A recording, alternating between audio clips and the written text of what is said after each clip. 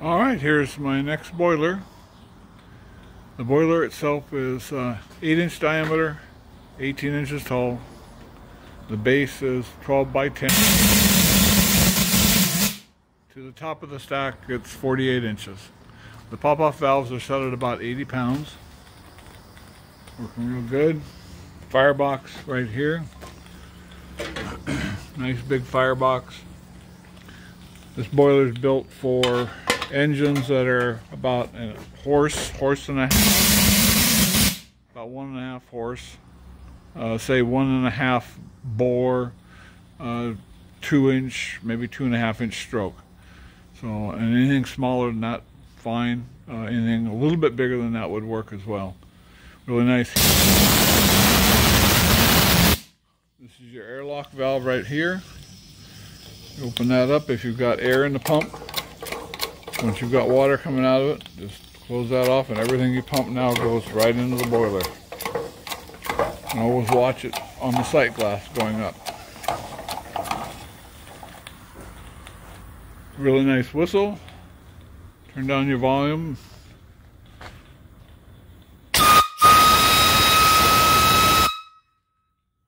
Really nice little tricox here. Really nice.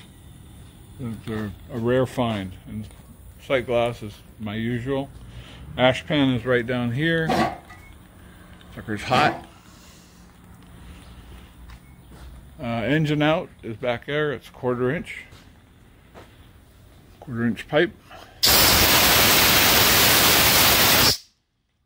You've got an engine, just hook it up with some 1/4 inch pipe, or you can get a little steam hose.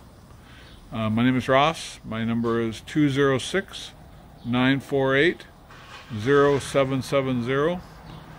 If you want to give me a call, my email address is anacortesteam@gmail.com. That's ANACORTESTEAM,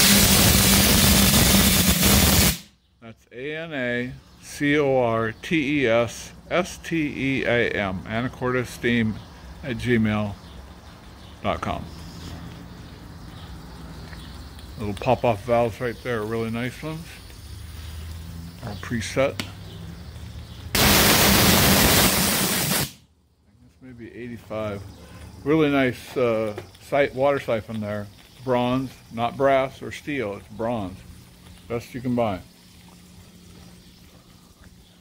Like I say, the base is 8 by 10. Total height is 48 inches to the top of the stack.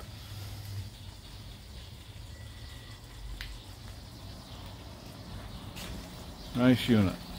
Be one of the last I do. I don't have parts to do anymore. I'm just going to focus on the big boilers. If you want to search for this on eBay, you would search steam boiler off grid.